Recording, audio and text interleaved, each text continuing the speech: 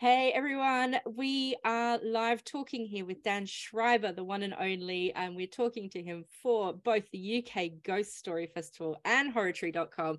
Two birds with one stone here. Dan, thank you so much for sharing your time with us today. Oh, thank you. Very excited to be doing two interviews at once. Never done that before. I know, this is like, we're trying to be efficient with time. Is one of the interviews more hard hitting and got a lot of criticism, and the other you gotta somehow smash the two? Yeah, absolutely. So right. Ghost Story Festival interview questions are about ghost stories. Yeah. Everything else is, I'm putting on my 60 minutes hat. Yeah. Hard hitting dig in. Okay, let's do it. Great. Awesome. All right. But obviously one of the reasons you are appearing at the Ghost Story Festival is the book, The Theory of Everything Else, A Voyage into the World of Weird. And I'm wondering, how much fun was it researching this book? Yeah, I mean, I've never enjoyed writing and researching so much. And I've been doing it ever since I was 19, sort of quite hardcore research into subjects I don't know via QI and other things that I've done throughout my career.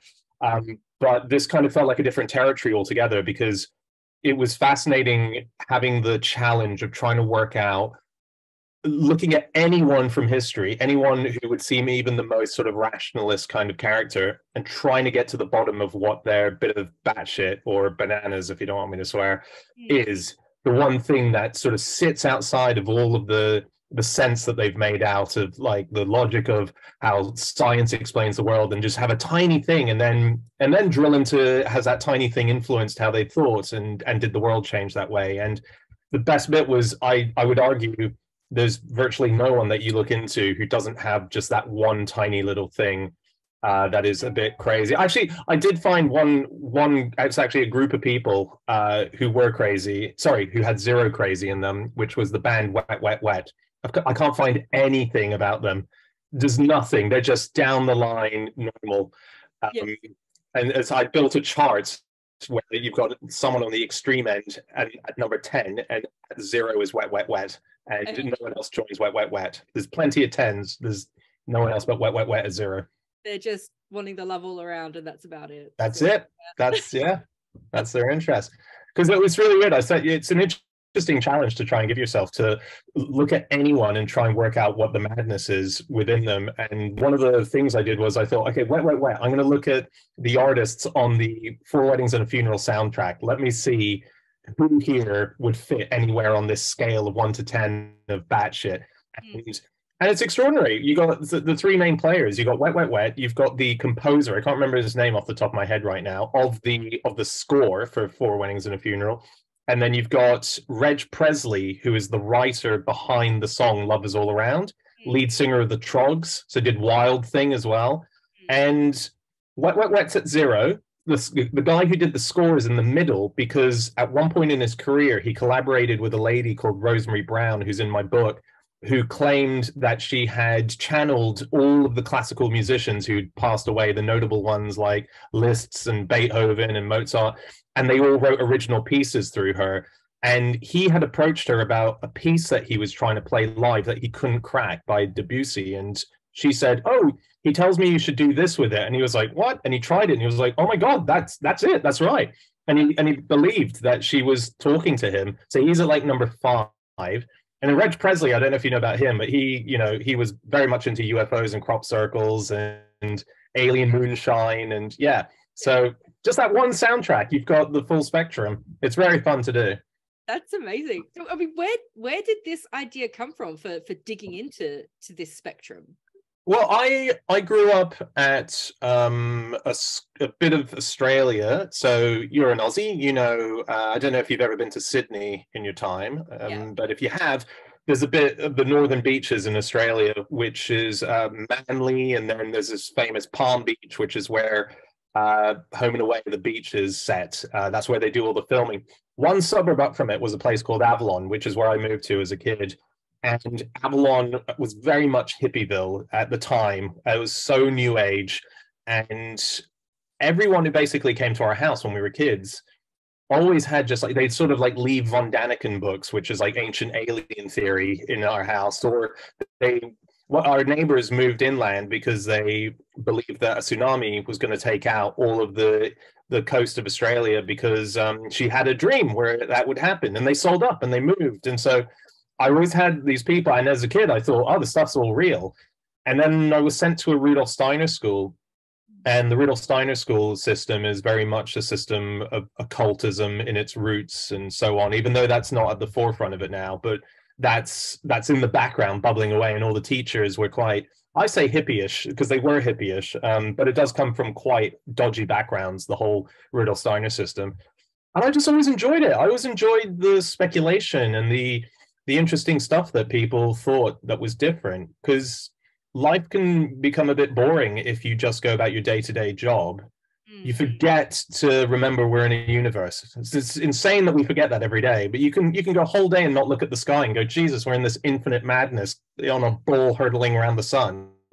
And these little theories often make you just go, wow, what if we don't know everything?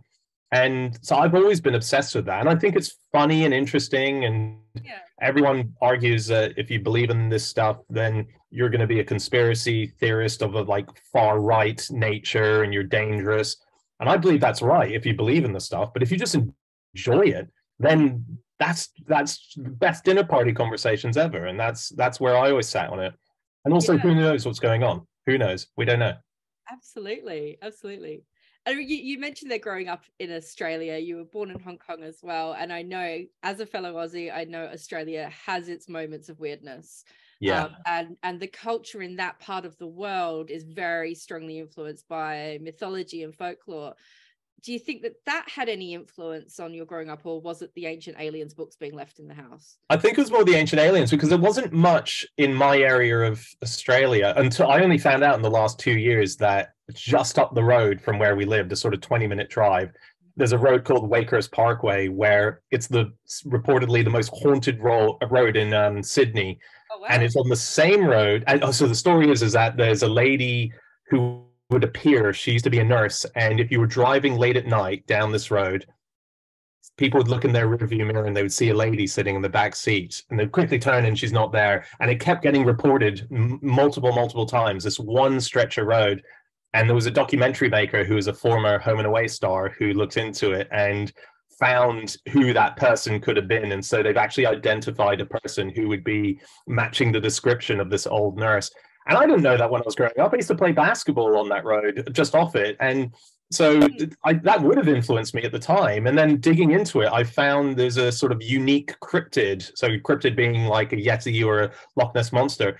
And it's unique because it's an elephant humanoid that lived in the Narrabeen Lake, which is just running off the most haunted road. So suddenly it's like Skinwalker Ranch there. It's like there's multiple paranormal activity and cryptid activity. And I had no idea my whole childhood. So no, I didn't, nothing really Aussie. The stuff that I liked, and the book is not just looking at paranormal stuff. It's anyone who's got a theory. I love that we're all detectives and we're all working on something. And everywhere you look, someone's trying to crack all the basic things that are lost to time. So the Aussie accent is one. We don't know how the Aussie accent developed. So there's multiple theories, and they're all hilarious to me. There's one which is, because it was so hot and there were so many flies, the reason the Aussie accent developed is because everyone had to talk with their teeth closed, otherwise the flies would get in. And that's just a wonderful, silly theory that we can't disprove, but you can't prove either. There was an academic in Australia who came out not long ago saying that he thought that the early settlers in Australia, when they first moved over, they were just getting so drunk all the time that it's just a drunken, like, oh my, what you know, and that's how the accent developed, through just constant drunkenness. Obviously, all the Aussies who hear that are just like, you slanderous dick, but you know, it's a theory that this guy's put together and pushed. And so, yeah, that's the stuff that I love from Oz. Yeah. My favorite theories from Australia are all to do in that kind of territory, just silliness, really. Yeah. That's awesome. And you mentioned there some of the crazy theories. You know, is there anything that even now, I'm sure you wrote the book a long time ago, but by the time it got out there, anything that still sticks out to you as, oh my God, why would they even think that? Yeah, what I love is when it's someone who's super famous, who's a big character who pushed something and kind of doubled down on an idea. So there was a guy called Louis Leakey who was a anthropologist, paleoanthropologist. He looked into he found some of the most early versions of man and bones and early hominids and so on. And he he's hugely influential. He was quite a controversial character as well because he was eccentric as hell.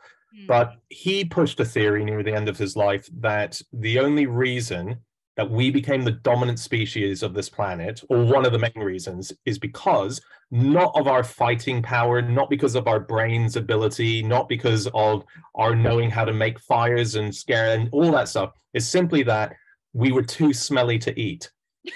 We were just really smelly, and any predator that wanted to eat us would sniff us and go, actually, I'm good, and walk away. And so we were just left alone because we stank too much. And he pitched this in front of conferences of scientists and archaeologists and anthropologists. And he did this, like, it's written in a book. And I just love that. What a stupid, and the comedian in me loves the idea that history happened because of comedy conceits.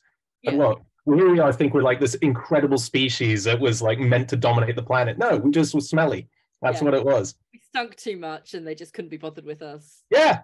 Yeah. Because he said he was staying out in Serengeti, I think it was, and he said a lion came up and sniffed him and just went and turned around and went off. And then he said this to his students, and they said, we had the same thing as well. And then the others said, we had the same thing.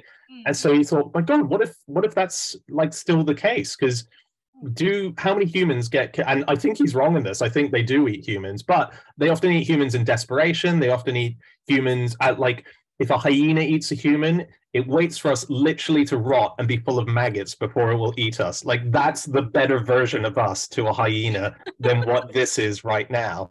So he put all this evidence together. No anthropologist I've spoken to gives it any sort of credit whatsoever. Yeah. But it's funny. Yeah. It's great. That is awesome. Well, I mean, we are obviously talking for the Ghost Story Festival as well, and about the haunted roads in Sydney and all these sorts of things. And you mentioned there you are, of course, a comedian. Many people will know you from your podcast, from your work on QI, and all of these sorts of things. So I'm wondering, what sort of role do you think comedy can play in this world of the weird and the wonderful and the ghostly and the paranormal? Well, I mean, it's always played a huge role culturally, I think. You know, like, if we think of some of the biggest ghost movies, Ghostbusters has to be up there, right? As a perfect blend of taking these subjects serious while also being funny with it. And the reason, I mean, that it was taken so seriously is that Dan Aykroyd is a fully fledged ghost hunter believer from a family that literally were ghost hunters. His dad and grandfather, like, he's from a dynasty of ghost hunters. He believes he's been in bed with ghosts and spooned a ghost all night, is one of his stories. So, you know, comedy is often about truth, and you often write about the things that fascinate you most. So I think, yeah, like, in that respect, and like, if you look at even the recent years of comedy that's been coming out, everything from The League of Gentlemen, anything that's got this sort of morbid paranormal stuff, and more, you know, even things like Stranger Things have a hell of a wit to them, you know, because it's just, those are the best. Comedy and ghosts, I think, are very intertwined as a thing.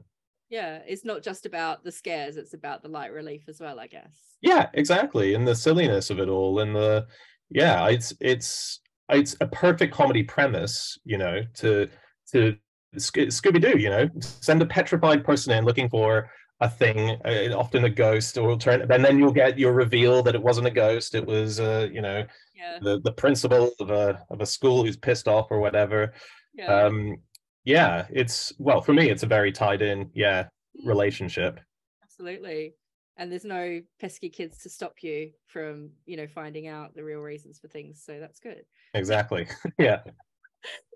So do you have a favorite ghost story at all, something that comes to mind immediately? Do you mean like my favorite fictional story, or like a story about a real ghost? Either or, really. I mean, you spoke about the nurse earlier, so if you've got maybe a fictional story that you really love.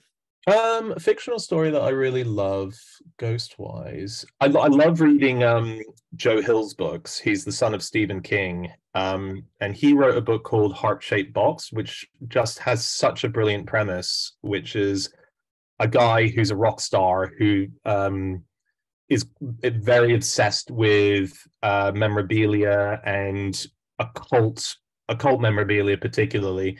He buys a ghost off eBay or one of those sites and he orders it. Someone's selling the ghost and it comes to the house and he thinks, I've just bought what's a quirky item, but there is a ghost in it, and the ghost then tries to kill him as well as his girlfriend and so on. And that was really like that premise alone for me was a great premise. Then I love my favorite. It's interesting. I often like a story just because of, if I read something, I love to find the background out about it because of the nature of what I do for a living. And my favorite thing is when Mary Shelley came up with Frankenstein. So obviously they were tasked to tell each other ghost stories, and I think specifically ghost stories, and she came up with Mary Shelley, with Frankenstein. My favorite thing about that was they were staying in Lake Geneva in this house, and that was the story that was Byron and Shelley and Percy Burris, however you say his name, can't remember. And then one other, and there's a hotel which was, and they were really famous at the time. Like Byron was proper celebrity. I didn't really appreciate that celebrity kind of existed properly in that way, but it did. And so there was a hotel that was up on a mountainy bit that was looking down at where they were all staying, and people knew that they were staying at this place. So the hotel, when people were booking out rooms, particularly rooms facing that side, they were offered to be able to rent a telescope specifically to spy on what would become one of the most, I mean, if you were a time traveler and you didn't want to interfere, that's where you'd go. You go to the hotel, book out the telescope, and watch as history is about to be made as we get Frankenstein and the vampire story, these iconic moments from the most iconic dark and stormy night. I love stuff like that. No one's ever told me that there was people perving on them from a hotel across the road, which I think is just awesome. That's brilliant. I hadn't heard that either. That is just fascinating, isn't it? And that in itself is the premise for a story. Exactly. Yeah, that would be amazing. The night I spied on Shelley and Byron. So that's ghost stories. And we're going to be talking about them a lot, which as we're speaking now, it's a week until we all kick off in Derby. Is there anything particular you're looking forward to at the festival? There's so many people on that list who I look into, and I just think I would love to go to all this stuff. And unfortunately I'm going to be going in close to when I'm going to be on stage and I need to get out. So I'm going to try, if not seeing events, I'm going to try and track down a few people just to say, hi, I love your work. There's one guy going who I think is going to be a really interesting talk because he created quite an iconic moment in British culture, and he's called Stephen Volk. And I mean, in your world, he's probably extremely famous. I know him through his work more so, so Ghostwatch, which is one of the like defining TV shows of prankery and hoaxism and all that sort of stuff. And then he did Gothic, which was a Ken Russell movie, which was all about the night that Mary Shelley came up with the story of Frankenstein. So I would love to bump into him and say hi. I'd love to see his talk as well. But I just love the idea of this festival. I think it's an interesting one because most ghost festivals are going to be specifically about people who believe in ghosts, and they'll be going to talk about experiences with ghosts. And I actually think this is the better way around because this just brings everyone in. Everyone loves ghost stories. You don't necessarily need to believe in a ghost in order to enjoy it, because you just enjoy a ghost story. But obviously, a lot of the people who are going to be talking there are going to be authors who do have an interest in it. So you kind of get it's very inclusive of people who don't believe in it and do.